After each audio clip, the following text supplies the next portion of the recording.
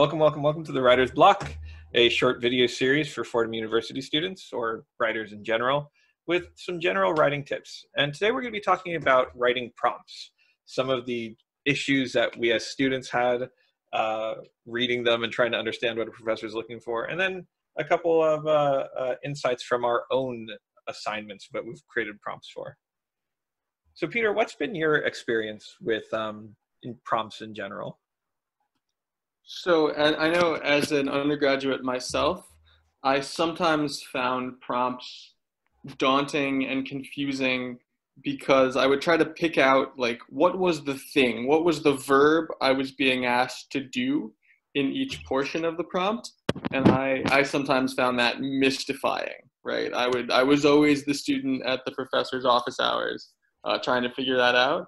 And then as an instructor myself, I totally get it, right? Like buried in a prompt, there's always a verb that we're asking students to do. So I'm excited to reveal that today so that students don't have the same confusions that I did. Yeah, I feel the same way. I feel like in undergrad, I always had either prompts that were like 2 to 3 sentences and just left the world open to me, so I had no idea what I was supposed to be actually learning, or they'd be pages long where you'd just be digging through and trying to figure out what it is that specifically was being looked for. Yep. So why don't we go over some of our prompts and take them as a student might see them and as professors what we're looking for in them. That sounds great. All right. So let me share my screen.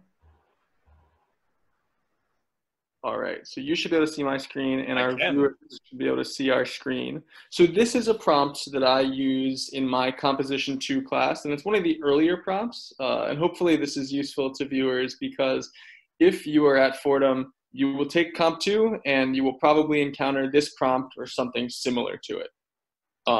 So I can read it out loud, or you can read it out loud. Why don't I go ahead and read it out loud? I see that it's a 3-part essay, which is like the standard style of essay for a comp class. Yep. So, essay 1, and we should always read the title of a prompt, an introduction to identification and description. In a 3-paragraph essay of approximately 500 words, please complete the following assignment. Choose one word that you think best describes you. Obviously, selecting only one word may be insufficient to capture your complexity, but please do so for the sake of this exercise. If you are adamant that you cannot be summed up by one word, choose the word complicated or a thoughtful synonym. Next, explain how this word is the most appropriate word to describe you. Elaborate and give examples that are not too personal since your paper may be discussed by the whole class. Finally, imagine how this word applies to other people or things as well, and explain what is unique about your particular use of the word. All right, excellent. All right, so as a student, a few things for sure stand out to me. One is I'm going to be doing a lot of pre-thinking, sort of like pre-writing, trying to figure out which word works for me. So that sort of like front ends this assignment. You know, I could pick any number of things. I see that you've given us an out for complicated, which is really useful, so that if I do get stuck at that part, there's an option immediately to go to complicated. Yep. And you've built in natural breaks for the paragraphs. So after thoughtful synonym, we have a paragraph break in the prompt. So I know that probably what I'm going to do is paragraph 2 will be explaining how the word is appropriate. And paragraph 3 will be finally imagine how the word applies to other people and things. So if I were to write an essay that kind of made those 3 steps, would I be hitting everything that you're looking for in this prompt? Yeah, so long as you turn in an essay that is 3 paragraphs, you'd be amazed how many essays are 1 paragraph, how many essays are 2 paragraphs, which is why we state clearly at the outset 3 paragraphs. And yet, so long as each paragraph syncs up with each part of this prompt, that's what we're looking for. And so really what's useful is the choose one word. So this is what you're being asked to do is choose. Then you're being asked to explain. And then finally, you're being asked to imagine how it applies beyond yourself. So long as you're hitting those 3 verbs, you are on the right track. Yeah. And I, as a professor, just getting someone to write in the kind of format, that can be kind of a challenge in and of itself. And it's one of the things that you kind of look for, especially in an early essay, is whether or not the student is actually picking up on those cues. Yep. If it might be useful to review a couple of the pitfalls like I see that students making. Mm-hmm. One is to think about your word count, right? So it's only 500-ish words. And so that means that each one of your paragraphs is only going to be, 150-ish words. And so if your first paragraph is 300 words, you've sort of sunk yourself, right? You really want to distribute those words evenly. Mm-hmm. And then the next thing that I see is that I see students doing more than they need to here, right? Again, 500 words is not a ton of space. And so you don't have time to go into the etymology of the word. You don't have space to go into a history of your family's relationship with this word for generations. This is 500 words. It's a long email, basically. And so you want to get right to the point and really accomplish that verb that's you're being asked to do.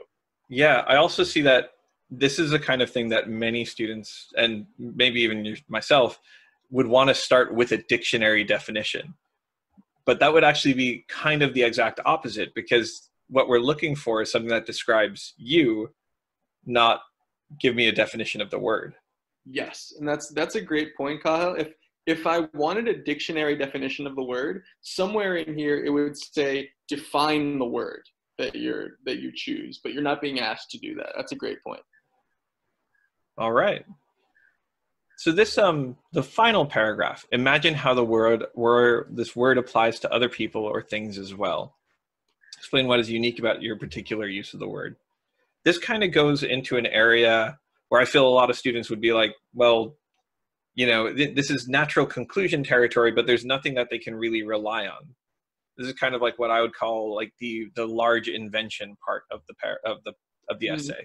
Mm-hmm.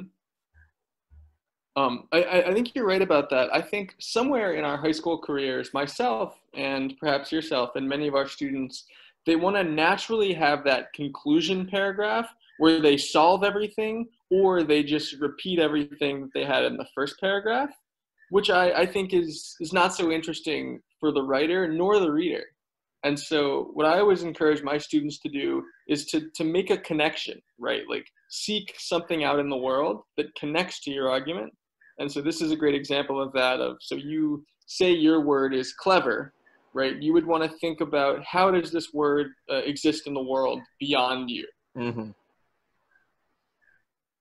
All right. I Cool. can definitely see that working as an early essay. It's also a great introduction to students. Yeah, exactly. I get a sense. Often I'll assign this essay before I've even met my students, right? Mm-hmm. Or when I've only met them once. And so this is a great way to get a sense of who's in the room. Yeah, it's sort of an icebreaker essay. And for all students out there, right? Essays like this they're not meant to be graded harshly. It's, can you follow instructions? Can you write a sequential essay? And, can you introduce yourself to the professor in a sense? And a lot of students might not necessarily see the point of that in what's ostensibly a writing class. But then remember that composition or writing course is writing across every different discipline, right?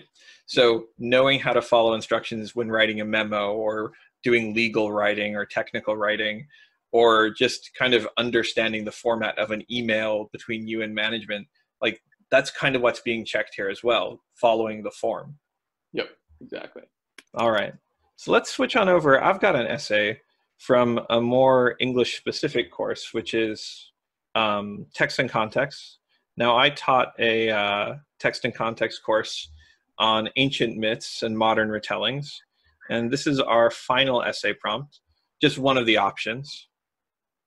And would you mind going ahead and reading option A, Peter? Yeah, sure. This is a great essay. Options A, Gods Without Men. American Gods is mildly controversial within the polytheist community for the claim that gods need worship to survive. Gaiman's own view on gods is clear, but does the book really argue this? Consider the following two quotes. Gods are great, said Attila slowly, as if she were comprehending a great secret. But the heart is greater, for it is from our hearts they come, and to our hearts they shall return, coming to America. Because, Shadow marshaled his thoughts, because I never believed in you, because I didn't know much about Egyptian mythology, because I didn't expect this. What happened to St. Peter and the pearly gates? The long-beaked white head shook from side to side gravely. It doesn't matter that you didn't believe in this, said Mr. Ebus. We believed in you. And then I see the assignment here. In a 3-part essay of 600 to 800 words, consider the relationship between gods and mortals in American Gods. Can both these quotes be true? Examine a few more examples of belief and power in the novel. Then, use these examples to forward a specific claim about the nature of belief, power, and myth in the novel. Your essay must include at least 2 direct quotations and a word count. Great, so if I were a student and this landed in front of me, I'd probably read the prompts 2 or 3 times. I wouldn't just read it once. I would probably read it highlighter in hand, and I would distinguish between the framing of these 2 quotes, right? So you've already given us information that I'm going to work with in my essay. Mm-hmm. We know that it's mildly controversial, and we know that you are questioning this, that does the book really argue X? And then I'm going to take a look at these 2 quotes, and then I'm going to see your question down here in the bottom portion. Can both these quotes be true? So that's basically the interrogative that I'm responding to. Mm-hmm. And I like how open-ended it is, right? It's a yes or no, but then I'm being asked to explain. And it sounds like how I bolster my argument, so long as I quote from the text, is very much up to me. And it sounds like I certainly don't just have to quote from these 2 excerpts, but I can look at the novel as a whole. Absolutely. The whole can both these quotes be true kind of hits at the point of this entire essay, which is just getting someone to figure out where they stand on it. And it's okay to not necessarily have a clear standing on it, just sort of like weigh in their own sort of thoughts. It's not looking for a Neil Gaiman believes this. That's why we have Neil Gaiman's own view on gods is clear. He's already come out on that and said it out loud. But what we're more interested in is what the novel is saying, specifically about these characters. Yeah, that's a great point. So we're able to separate the author from the work of art that they create. And I want to amend what I said earlier. I drew our attention to the question, can both these quotes be true? But that's actually not at the heart of this essay, because that's just a yes or no question. What's most important is what comes after that in the prompt, right? Is forward a specific claim, right? Support your yes or no answer. Yeah. And so this is a huge novel, like 600 pages, that is, every chapter has some new kind of take on belief or power. It's concerned with the rise of modern gods of technology and things like that versus older gods. And really, all this prompt is doing is providing a framework with a few keywords that a student who's read the novel is going to be able to pick up on and run with it. You're kind of saying, like, here's the parameters, but just be free and kind of give me your thoughts on the novel. This is much less, so in your prompt, we were very interested in, like, can we follow directions here? Yep. Here, the quotes are just to kind of prompt ideas and get us, like, looking from 2 different perspectives, the human worshiper perspective and then the God's perspective. And then saying, well, what do you think? And here's a couple ideas, go with it. With an essay like this, you're kind of like established enough of a relationship with the student that where their interests lie, or that they're capable of handling something that's more like 5 to 6 pages of just really their own take on the novel. I wouldn't expect anyone to quote anything except the actual book itself here. There's no real outside research. Yep, and that's freeing to know for a student, right? Sometimes when a prompt lands in front of us, we assume that, oh, it's a research paper, this is going to take forever, but your prompt doesn't ask you to do more work than simply examine the novel, which can be freeing. And unlike the prompt that I showed, which really asks you to do very specific sequential things, and it's quite a literal prompt, your prompt is way more open-ended. I notice in this last paragraph at the bottom, you are asking us to think about belief and power, which are those are very broad themes that you can surely access from many scenes within the novel. Absolutely. And we've got belief, power, and myth, but a student could easily leave myth off and just talk about belief and power as it shows up, or power and myth and leave off belief. This is a kind of thing where, you might want to actually start pre-writing ideas and talk to your professor. It's going to be a longer paper. There's going to be a bit more work to it. So this is the kind of thing where you might want to just go to office hours or take it to a writing center and get some other person's take on it. I always love hearing that we're getting students into the writing center. Always. All right. Sounds good. Thank you for joining us, everyone. Thanks, everyone.